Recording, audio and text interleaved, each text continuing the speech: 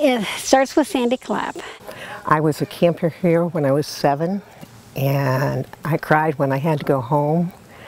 And after that, I came every summer and eventually went up through the ranks. I was a counselor in training, and then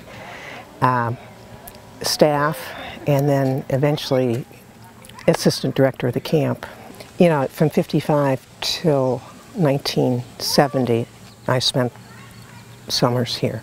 And we'd kind of lost contact until just a couple years ago, and came to visit a couple times and decided that they really wanted to get reconnected with Camp Wyandot and to do some things that would help the camp grow. Have your Wyandot shirts on? Yeah, we do.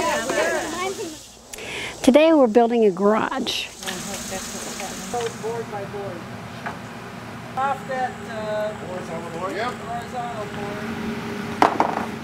This is a payback for all the good things that happened to me because I came here. Yeah, now we can... Probably the greatest thing is how it changes children's lives. And what I see happen to children in a week is amazing. And that's what I remember, and that's what I want to be a part of.